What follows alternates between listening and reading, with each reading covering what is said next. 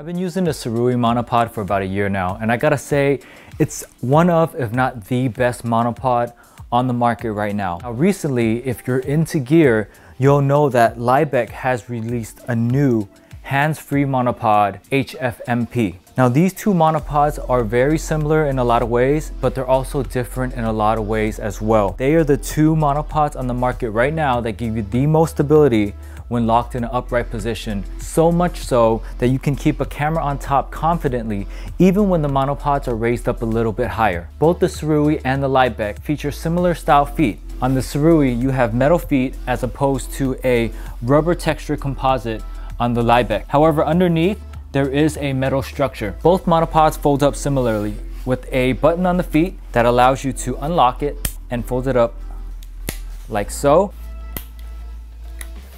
and like so. Even though both feet fold up almost exactly the same, there is a little difference. While the Sirui has a button for you to fold up as well as release the feet, you can release the Libec without pushing a button.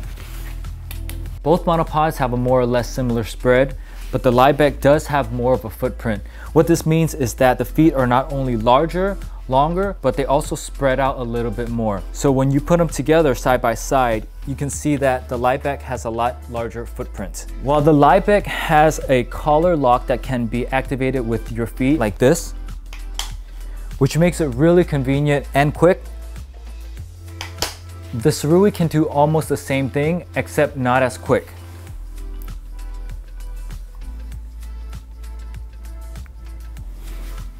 But one thing extra that you do get on the Sirui is not only do you have a collar lock that keeps the monopod straight, you also have a friction lock. The other differences between the monopods have to do with size, weight, and length. The Libec has a little thicker tubing and 3 sections, whereas the Sirui has a little thinner tubing and 4 sections.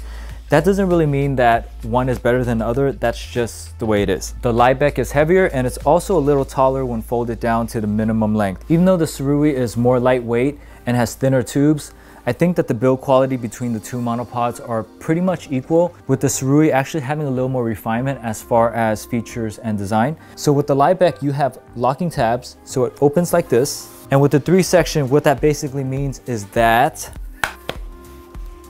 it takes a lot less to get each to the same height. The Libec features locking tabs, which is really smooth and easy to use.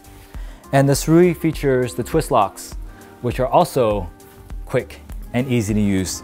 I think it really depends on what you're used to and what kind of shooting you do. One thing that I did notice is that if you have the Libec orientated in a certain way and you find that you're shooting and you need to make a quick adjustments, sometimes you might not be able to just because the tab might not be right there. So that's one thing to note as far as the locking tabs versus the twist. Just make sure that you have the tab right where you need it to be. Whereas on the Sirui, regardless of how you have the head positioned, you'll always be able to make that adjustment with the twist locks. The Sirui has 2 extra features that some people might find useful. The first is the pan lock, which gives you a panning function. It's actually really smooth. When you lock everything down on Sirui, you essentially have pretty much a tripod that doesn't take up way too much space. And that's what I really like about this monopod. Whereas on the Libec, when everything's locked down, you're still able to pan. When I'm trying to pan the head and I'm putting a little too much force, the fluidity of the head pan is superseded by the pan of the monopod. So what's basically happening is that the head is not panning as much so as the monopod is twisting left and right.